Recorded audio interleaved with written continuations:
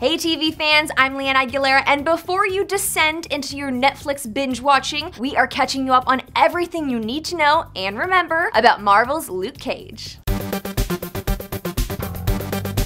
Mike Colter made his amazing debut as Luke Cage in the first season of Jessica Jones, appearing in 7 out of the 13 episodes, and now it's time for the fan favorite hero for hire to star in his own Marvel series. But first, a little bit on his comic book past. Luke Cage was first launched into the Marvel Universe in 1972, and he was one of the first African-American superheroes to star in his own solo title. As for his backstory, Luke Cage, whose real name is Carl Lucas, was born and raised in Harlem, New York. Luke was imprisoned for a crime that he did not commit, and while serving his sentence, he was forced to participate in secret experiments which ended up giving him superhuman strength and unbreakable skin. Experiments? Bad. Superpowers? Good. I think it all worked out. And when we met Luke in Jessica Jones, we actually discovered that Luke and Jessica have a really twisted, tangled past. So here's how it all went down. Jessica first started spying on Luke because she was actually feeling guilty because, as it turns out, Jessica killed Luke's wife, Reva Connors. But okay, before you jump to assumptions, Jessica was under the influence of Kilgrave's mind control and didn't know what she was doing. Even though Jessica knew that she actually killed Luke's wife, she didn't tell him right away, and instead the two developed their own super steamy hookup-filled relationship.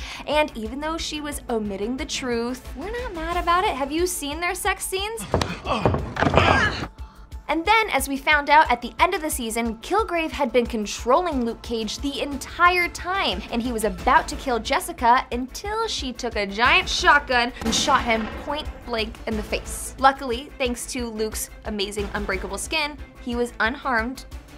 Pretty much. By the end of the series, Claire Temple, yes, the very same nurse from Marvel's Daredevil, came to Luke's rescue and patched him all up, but before he and Jessica could resolve their issues, he disappeared. And now, with the premiere of Marvel's Luke Cage, we have so much to look forward to. Not only are we gonna get to see Luke Cage's origin story, it's episode 4. We're also gonna get to know Luke's friends and foes in Harlem and find out how he becomes a hero for hire. Until eventually, in 2017, we are going to see Daredevil, Jessica Jones, Luke Cage, and Iron Fist all team up to be Marvel's Defenders. So for now, Luke and Jessica have nothing to do with one another. They're just two people with a lot of baggage who happen to have really, really, really insane chemistry together. It's entirely likely that this could change in the future because, spoiler alert, they get married in the comics. But for now, we'll have to wait and see what happens. Oh, and our favorite fact about Luke Cage? Yeah, he has a catchphrase. Sweet Christmas. Alright, comic book fans, let's talk it out. What are you most excited to see from Luke Cage's journey? Who else is crazy pumped for the Defenders? Let me know in the comments below or shout out your thoughts to me on Twitter. And hey, don't forget to subscribe to ET's YouTube channel. Bye guys.